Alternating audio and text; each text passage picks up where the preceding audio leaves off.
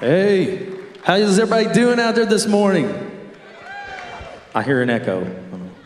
Thank you for being here. As you're standing to your feet, we just want to welcome you in. If this is your first time being here, thank you for choosing Shelby Christian Church. And I also want to remind you tonight at 6 p.m., we're having our first worship night of the year. So if you want to come and just, listen to the music, if you want to sing, if you want to praise the Lord, if you want to pray, whatever it is, we want you to be here tonight at 6 p.m. But we're just going to invite the Lord into this place today. I don't know how your week's been. I don't know how your month's been or your year's been. But if it's been like me, you just need a little bit of something today because just real quick, I have been a little ill over the last month or so. And I found myself not being able to sing. Has anybody ever had laryngitis? This is the first time in my life, I think, that I ever had laryngitis. But I recognized one thing is that whenever I couldn't sing, I really wanted to sing. And I didn't realize how much I sang throughout the week and just wanted to praise God. But hey, God's good. I'm starting to get on the mend. And we're ready to sing this morning. You ready to sing this morning? Look to your neighbor and say, are you ready to sing this morning? All right, let's go. Come on, put your hands together.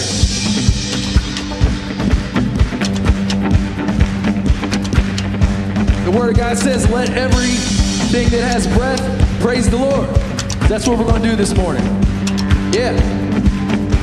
Praise in the valley, praise on the mountain. Yeah. I praise when I'm sure and praise when I'm doubting. I praise when I'm outnumbered and praise when surrounded. My praise is the waters my enemies drowning. As long as I'm breathing, I've got a reason to praise the Lord, oh my soul. Praise the Lord, oh my soul. And I praise when I feel it, I praise when I don't, yeah. You've been there. I praise cause I know He's still in control, yeah. My praise is a weapon, it's more than a sound. And praise is a shout that breaks Jericho down. As long as we're breathing, as long as I'm breathing, I've got a reason to praise the Lord, oh my soul. Praise the Lord, oh my soul. And I won't be quiet, my God is alive. How could I keep it inside?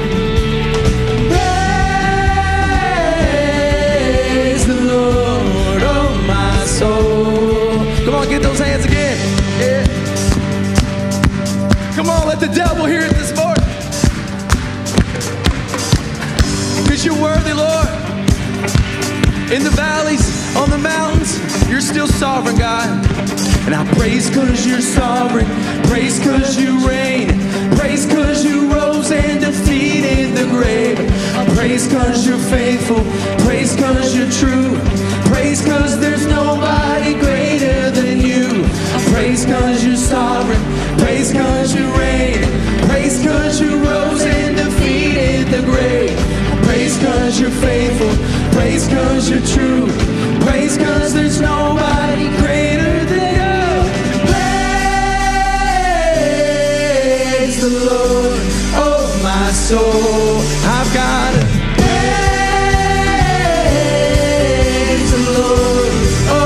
Soul. Praise the Lord, oh my soul. Praise the Lord, oh my soul. I won't be quiet, I won't be quiet. My God is alive. How could I keep it inside?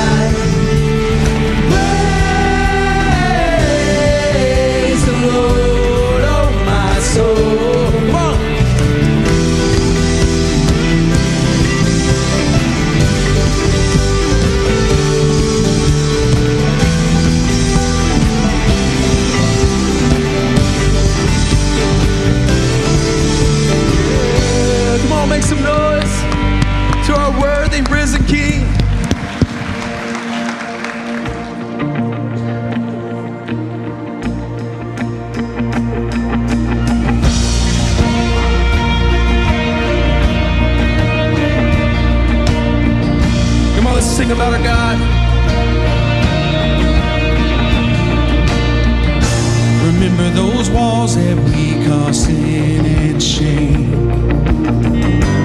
They were like prisons that we couldn't escape. But he came and he died and he rose. Those walls are rubble now.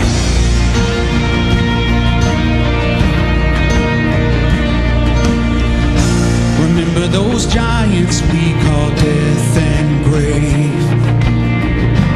They were like mountains that stood in our way. But he came and he died and he rose. Those giants are dead now. Come on, this is our God. And this is our God. This is who he is. He loves us. And this is our God. This is what he does. He saves us. He bore the cross, beat the grave. Let heaven and earth proclaim. This is our God, King Jesus.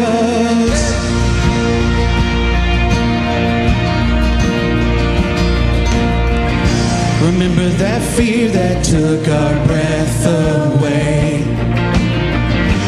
Faith so weak that we could barely pray. But he heard every word, every whisper.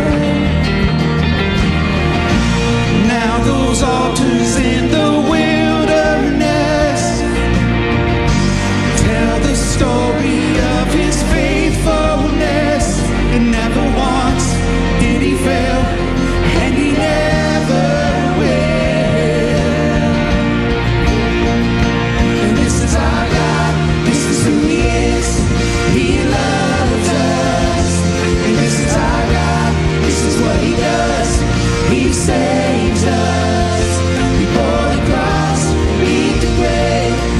Let heaven and earth proclaim. This is our God, King Jesus. Who pulled me out of that pit?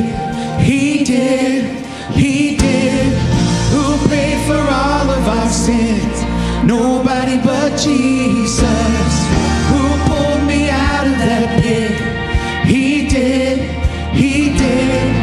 Who paid for all of our sins? Nobody but Jesus. Who rescued me from that grave? Yahweh, Yahweh. Who gets the glory and praise? Nobody but Jesus. Who rescued me from that grave? Yahweh, Yahweh. Who gets the glory and praise? Nobody but him. This is our God. This is who he is. He loves us.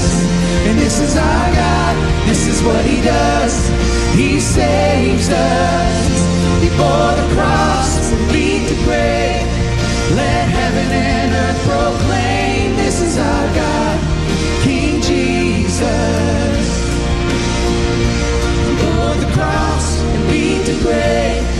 Let heaven and earth proclaim. This is our God, King Jesus.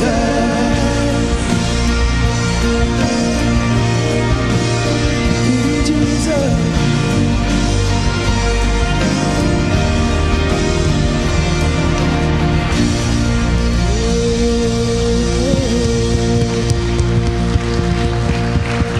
Amen. God is good. All the time. And all the time. God is good. Amen. The world wants to distract us. He wants to take all the glory from the one true King. But Jesus is still Lord. And we needed to keep our eyes on him. And not be like Peter when he wanted to get out of the boat. And he watched all the waves around him. He started to sink. But he had to keep his eyes on Jesus. Amen. And I love the old song that goes like this. Turn your eyes upon Jesus. Look full in his wonderful face.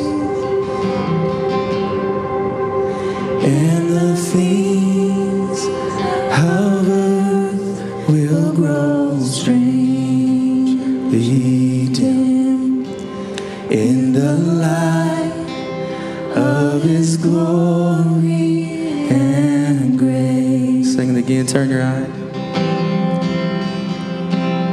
Turn your eyes upon Jesus.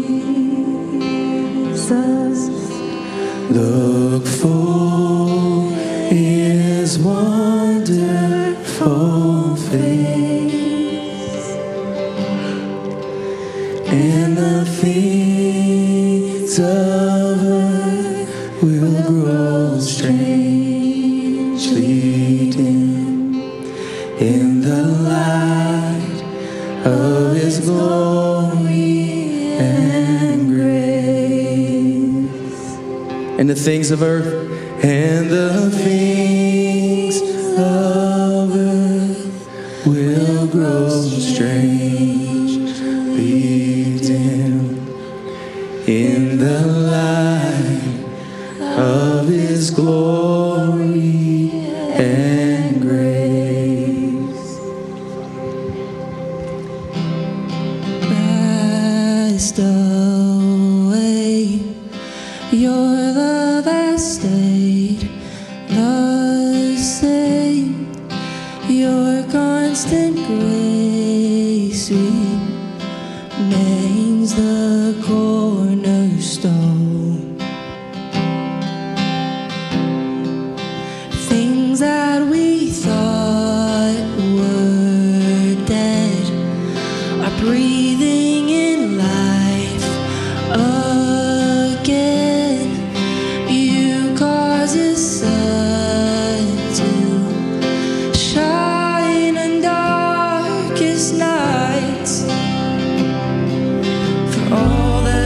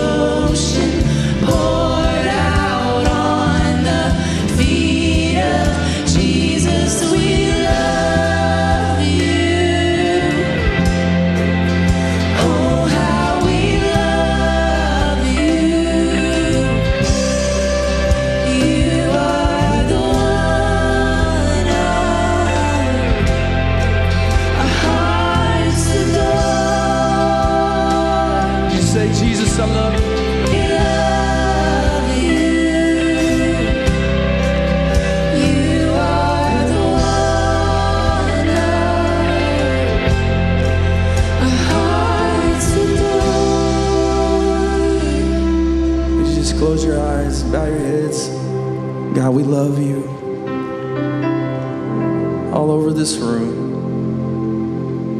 We just want to just vocally just say how much we love you, God, and how much we are appreciative, thankful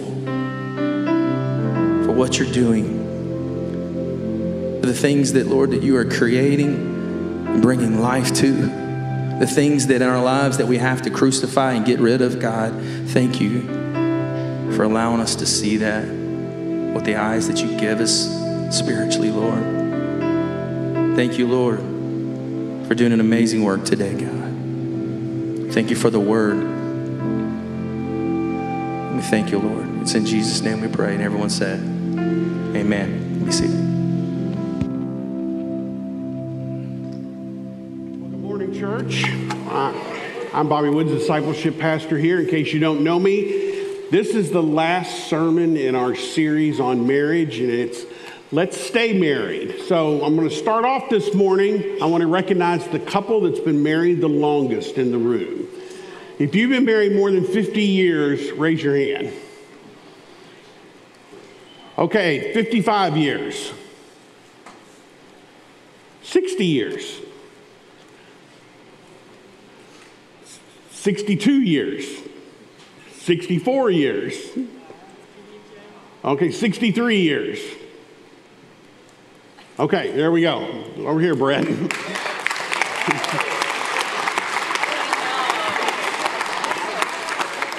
I got another one over here, 63. 63 also. You're lucky I got more than one gift card.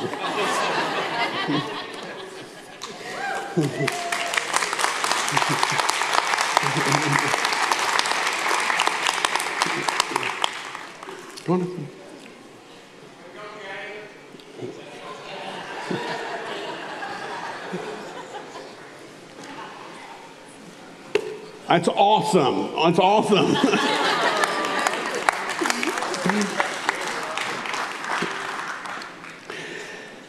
Attending a wedding for the first time, a little girl whispered to her mother, "Why is the bride wearing white?" Her mother said, "Because white is the color of happiness, and today is the happiest day of her life."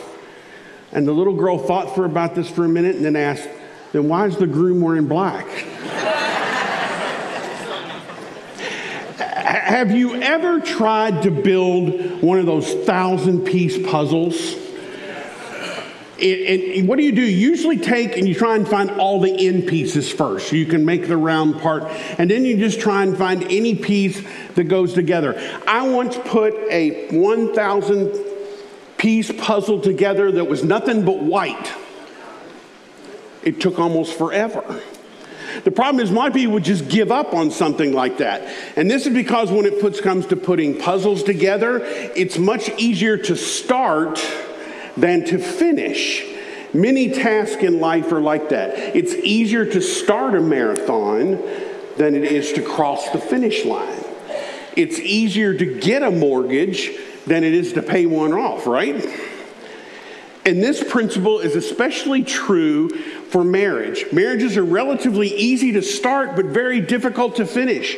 The sad fact is that many brides and grooms treat their marriages like we treat jigsaw puzzles. I mean, they lay out the border pieces, they work very hard to make their ceremony right. They spend a fortune on beautiful flowers and great music and fabulous dresses and tucks. And they find a nice home and enjoy the fun of furnishing it and setting up housekeeping. But as the months and the years go by, and as the task of marriage becomes more and more puzzling, they give up. They never finish what they started.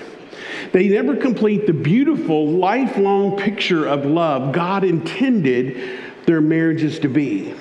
And because of this, as you no doubt know, the statistics on the Institute of Marriage don't look very good these days.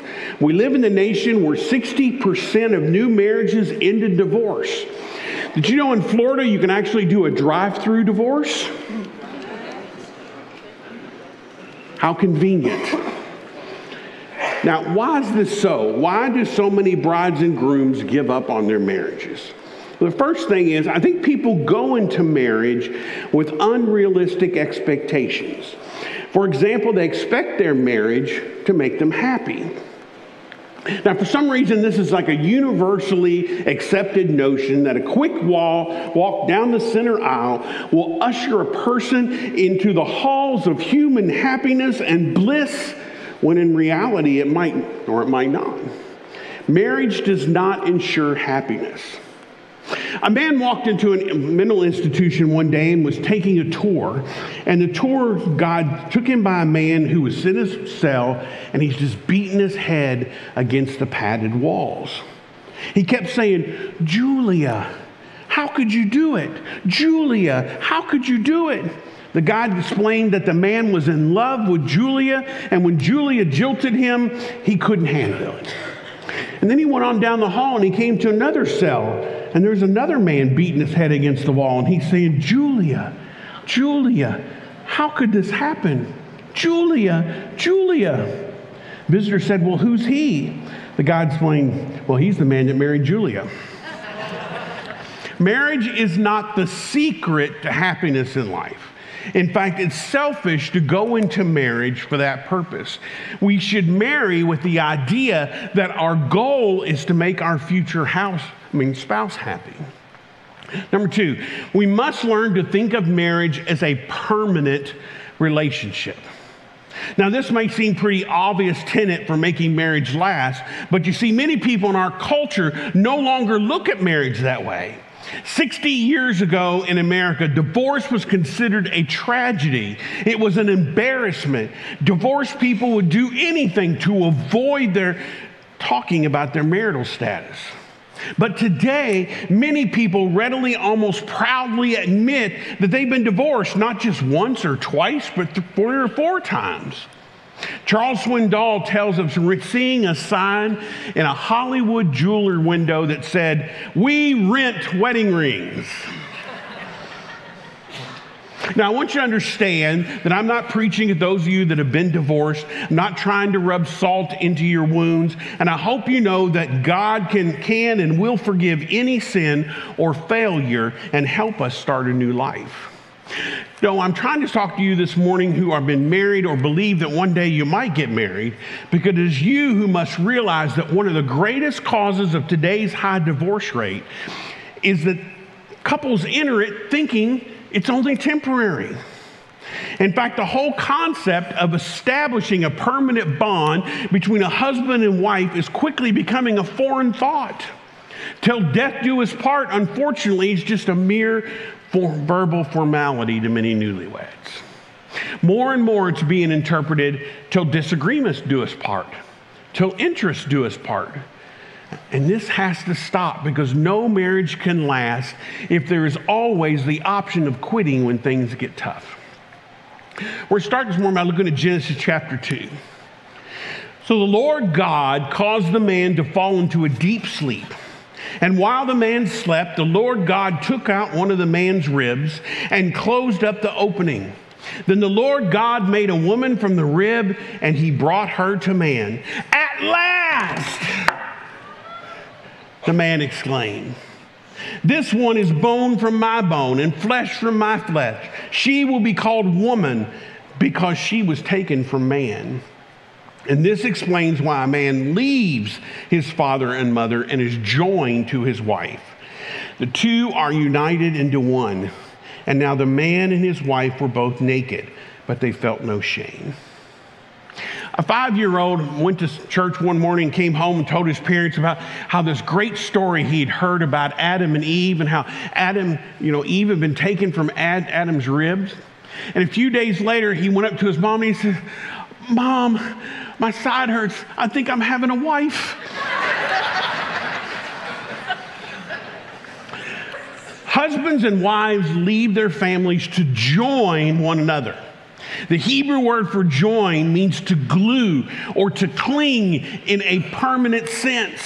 This is the way marriage was intended to work. God designed it into a long life union between one man and one woman.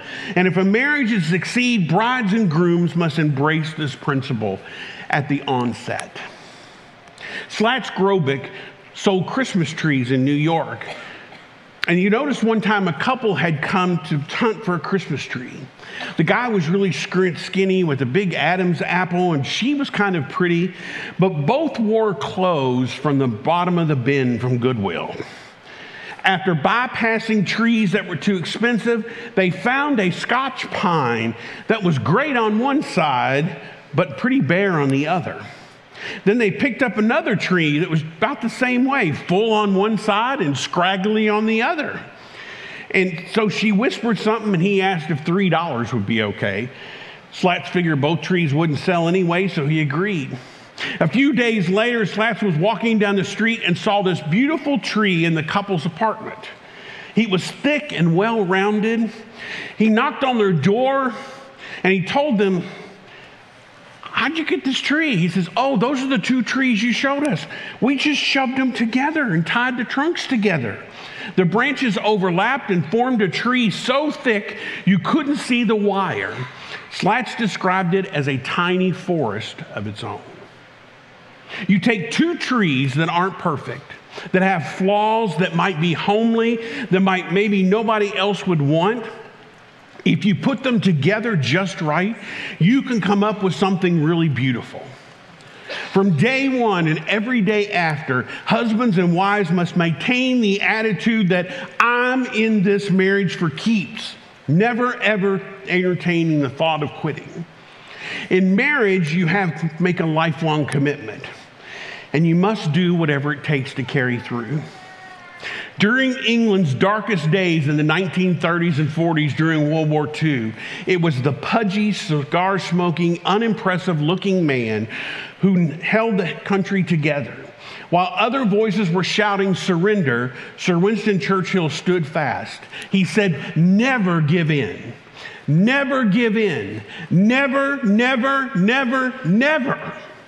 While bombs devastated city blocks, buildings crumbled, bridges fell, but the stubborn prime minister refused to budge. Never once did he consider capitulating or even negotiating with the Nazis.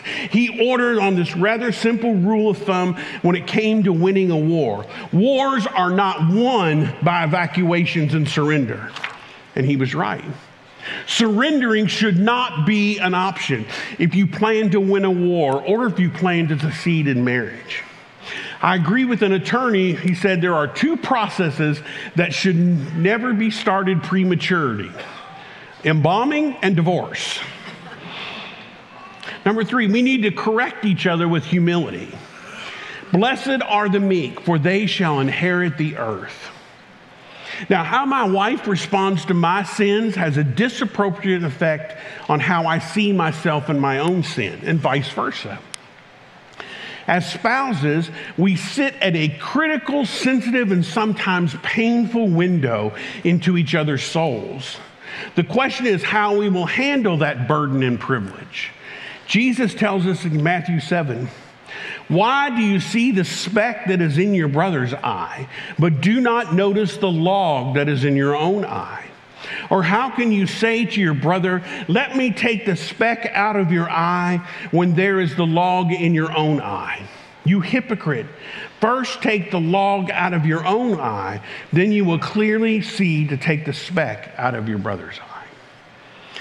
How different our marriages would be if we just simply and consistently implemented these verses.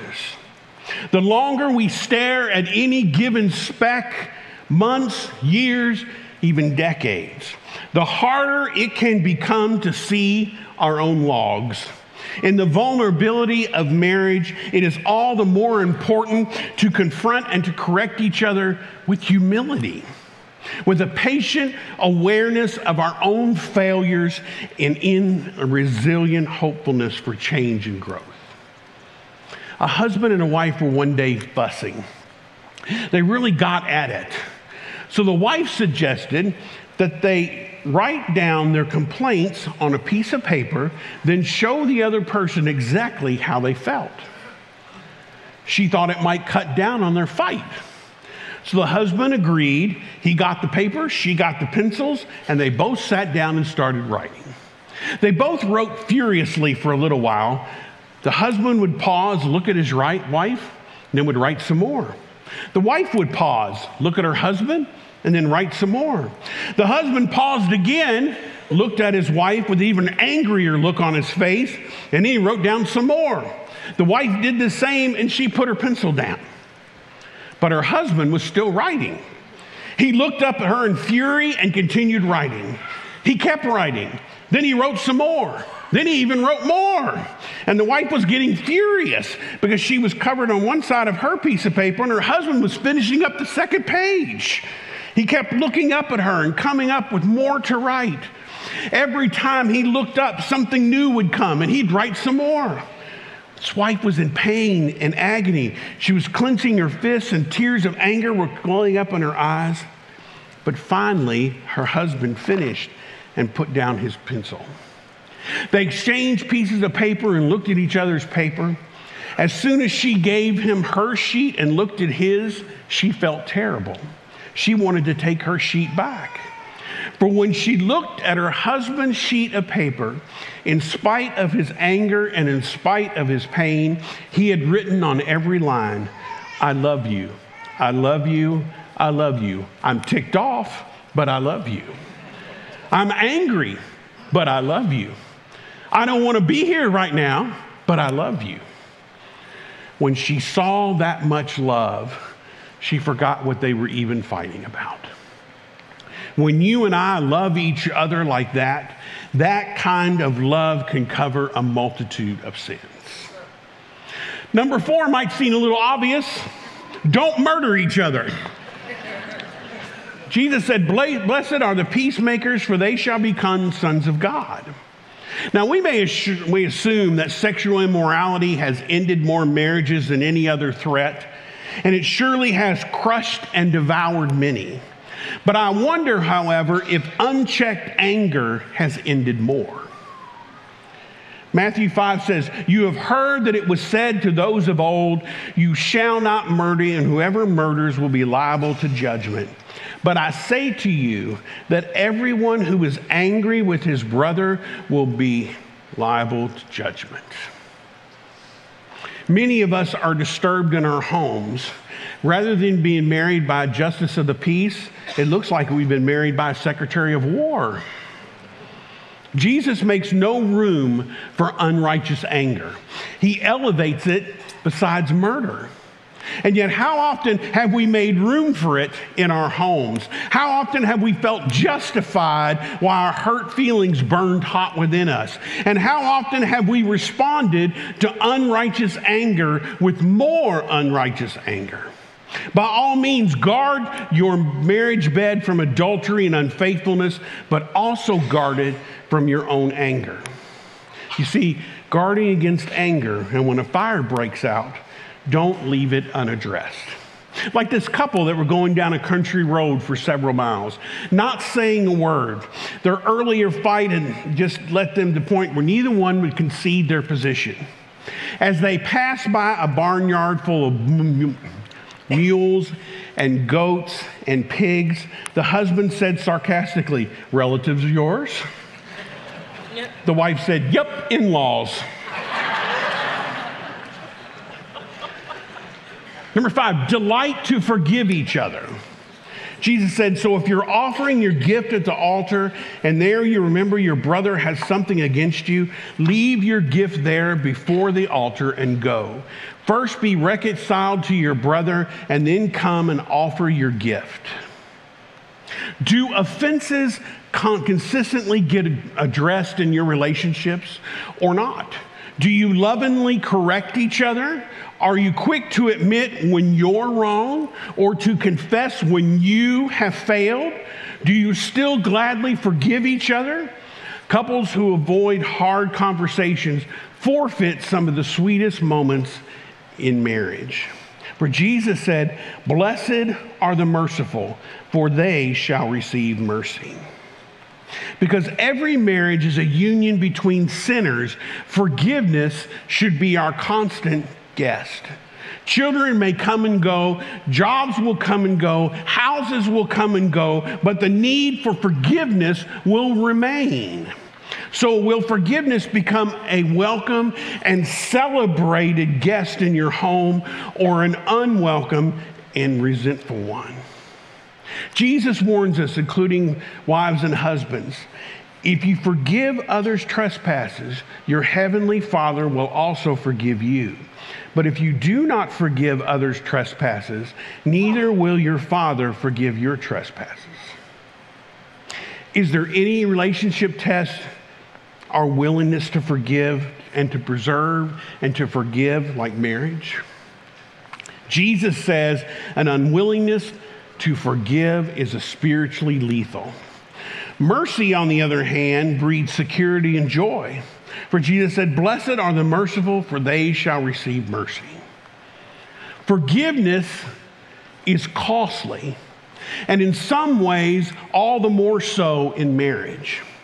Marriage reveals more of us than we want to show, and it opens us up to more pain than most other relationships.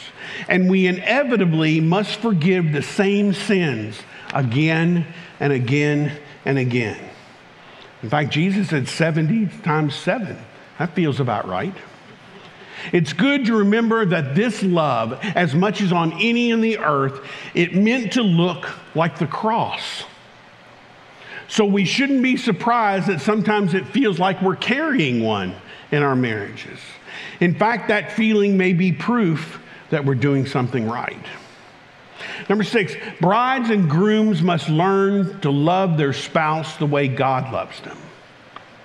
You see, there's a stark difference in the kind of love that we show each other as couples and the way God's love for us. The typical love that sinful humans express to each other is a selfish love.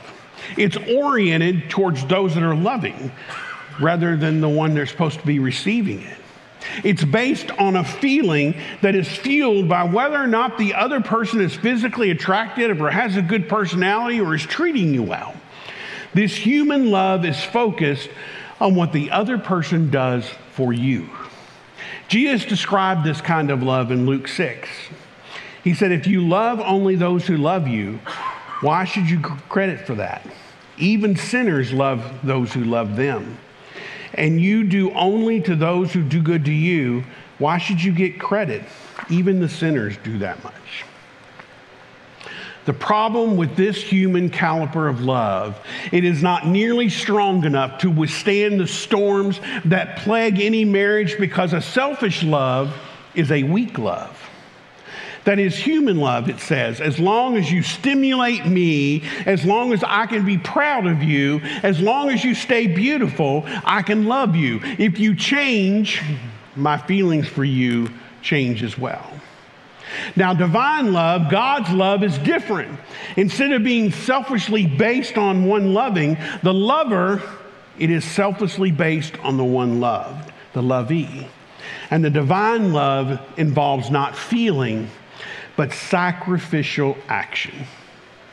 It involves willfully focusing not on our needs, but on the needs of the other person.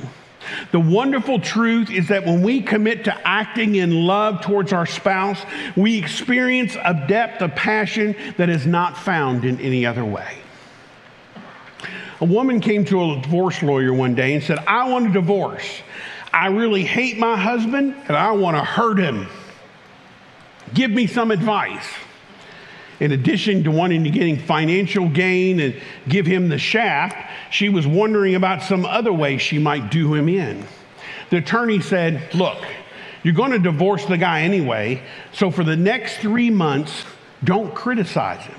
Speak only well of him. Build him up. Every time he does something nice, commend him for it. Tell him what a great guy he is, and do that for 3 months. And once he thinks that he has your confidence and love, hit him with the news. It'll hurt him more." The woman thought, "I can't go wrong with this. I'm divorcing the guy anyway. Why should I speak badly about him anymore? I'm going to speak only well of him." So she complimented her husband for everything he did. And for 3 months, she told him what a great man he was. She acted lovingly toward him. And you know what happened in that relationship? After 3 months, she forgot about the divorce and they went on a second honeymoon. That shows one of the secrets to success in marriage is learning how not to be a selfish person. Learning to be spouse-centered instead of self-centered. And when both husband and wife obey Scripture and submit to each other in center-focused, a beautiful relationship that is mutually beneficial to both is nourished. Now, you must understand the other-centered way of living is something that's not possible to maintain unless you tap into the supernatural power of God. In his book, Marriage After God's Own Heart, David Clark says, "On your own, marriage is impossible. It's not really difficult, not just a tremendous challenge, it's impossible. Marriage is a never-ending series of conflicts, misunderstandings, and mind-boggling misconnections." He said, but now for the good news. Marriage is the one human relationship with the most potential for intimacy. Even with all our differences, marriage can work beautifully when we keep God at the center of our relationship. A little boy told his father in Sunday school class he had learned about the time Jesus went to the wedding and made water into wine. And his dad asked him, well, what did you learn from that story? The boy thought for a moment and answered, I guess if you're going to have a wedding, make sure Jesus is there. That's good advice, isn't it?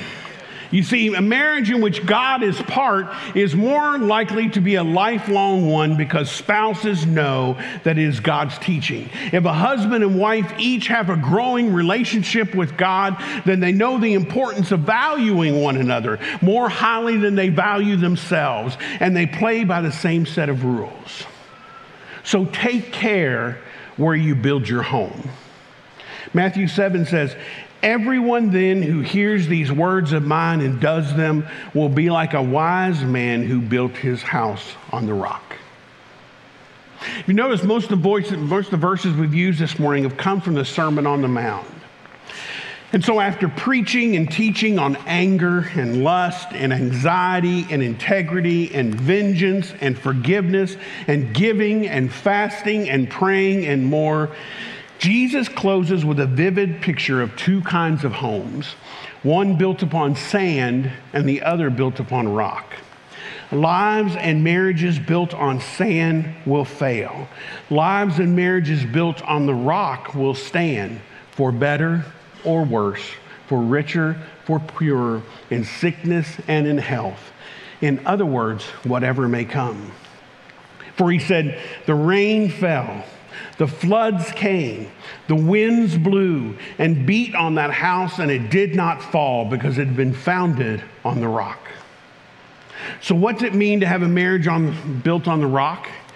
It means to build our marriages on obedience to Jesus. It means actively putting Jesus and his words at the center of our rhythms, our romance, and even our conflict. Are we still looking for creative ways to draw him further into our marriages? Maybe reading the Bible together, praying together, worshiping together, thanking him together, just enjoying Jesus together. Every marriage learns quickly that it takes a special spirit-filled intentionality to keep from drifting off the rock.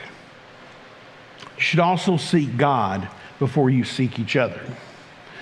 Blessed are those who hunger and thirst for righteousness, for they shall be satisfied. You want the real key to happy and happy marriages? The real key, whether you are year 1, year 7, year 60-something, is to pursue something before and above marriage. To pursue someone before and above your spouse. Blessed are the husbands and wives who hunger and thirst for righteousness, for they will be faithful and hopeful and satisfied. You see, marriage was never meant to be a duet. It was meant to be a holy trio between a man and a woman who love each other and the God whom they both serve. That is the way God set it up. He is to be the glue that holds every home together. And David said, unless the Lord builds the house, they labor in vain who build it. A husband and wife who leave God out of their relationship never really truly understands what love is between the two of them. In a family where both the husband and wife are both believers, where they read the Bible together and pray together, where they attend church together, in homes where God is real, there is a uniting force and a strengthening force which is absent in marriages where God is ignored. Brian Harbour says this: the greatest single cause of difficulty in the home today is a lack of spiritual concern. Either purposely or inadvertently, we leave God out of our marriages.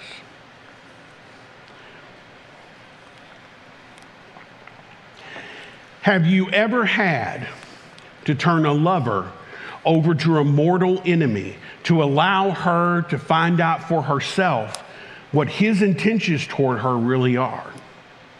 Have you ever had to lie in bed knowing she was believing his lies and being intimate with him every night? Have you ever sat helplessly by in a parking lot while your enemies and his friends took turns taking advantage of your lover, even as you sat nearby, unable to win her heart so she could trust you to rescue her? Have you ever called this one you loved for so long and asked her if she was ready to come back to you, only to have her say her heart was still captured by your enemy? Have you ever watched your lover's beauty slowly diminish and fade in the haze of alcohol and drugs and occult practices and infant sacrifice until she is no longer recognizable in body or soul? Have you ever loved on so much that you even sent your only son to talk to her about your love for her, knowing that she would kill him? Let's go. All this and more God has endured, yet he never stopped loving you. You see, the church is the bride of Christ. And in spite of all the sin we continue to pile up, he never stops loving us. Today, you may realize that the tough times you have been going through with your spouse are because this statement applies to you. Are you leaving God out of your marriage? Are you leaving God out of your marriage? Do you spend time every day praying together, reading the Bible together, worshiping once a week together? Are you leaving God out of your marriage? I would ask the worship team to go ahead and come out.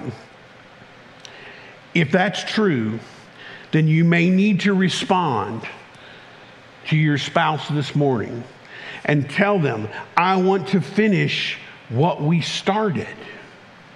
I want to grow old with you.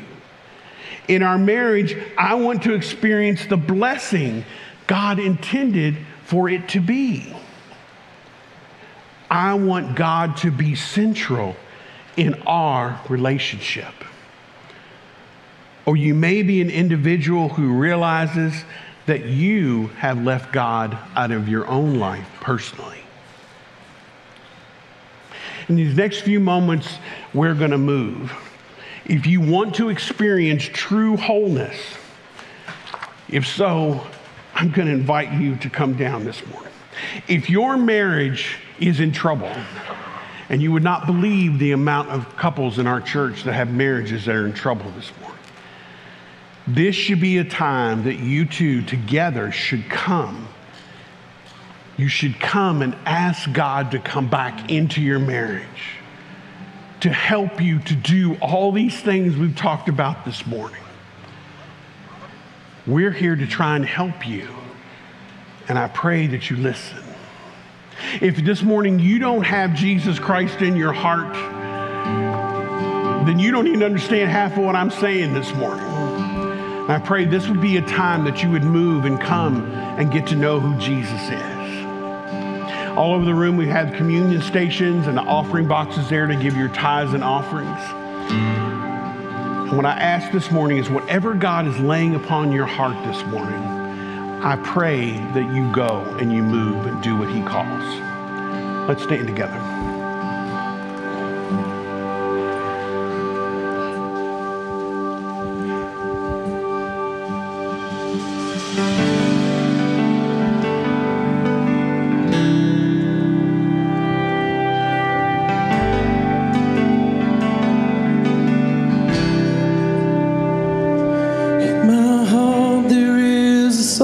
It's hard to sing, 'cause it scares me just to think of what it means. I want to know you, Jesus, in your suffering. Take me deeper.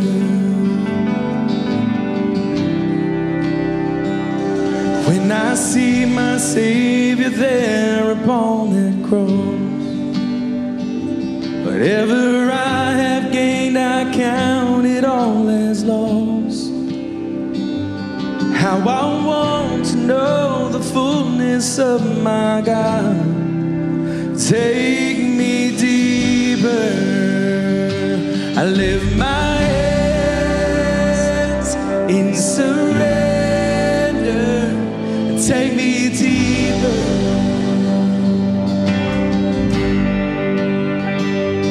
Oh, your love is like a river. Take me deeper.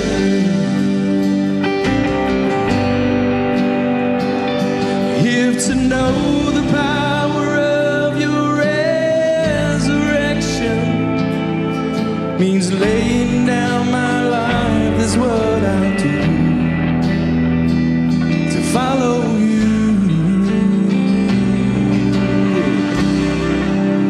Take me deeper.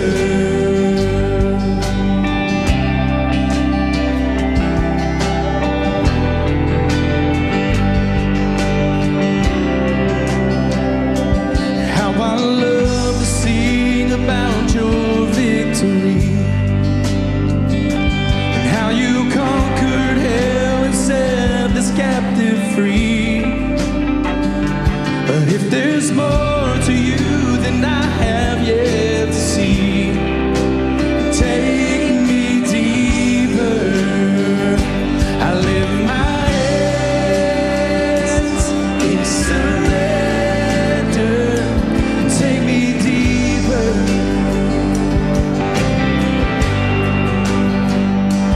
Know your love is like a river. Take me deeper.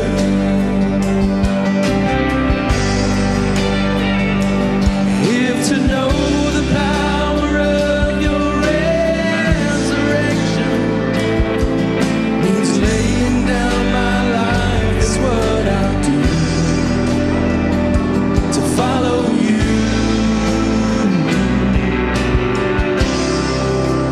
Take me deeper.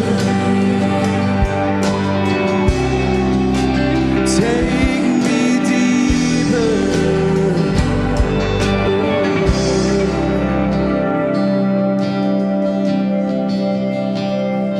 Yes, I know this life I live is not my own, and eternity with you will be my home.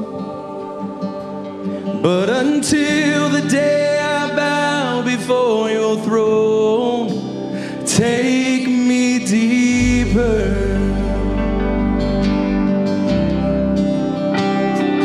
Yes, I know this life I live is not my own, and eternity with you will be my home. But until the day I bow before your throne, take me deeper. Lift my hands in surrender. Take me deeper.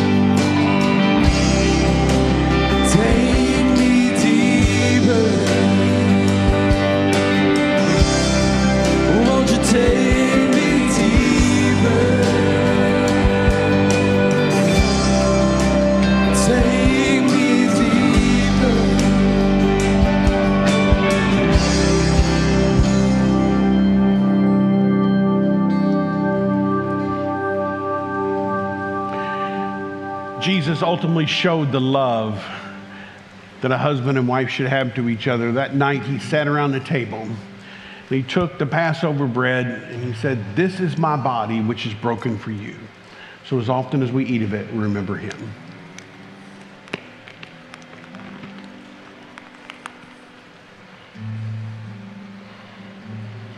Then he took the cup.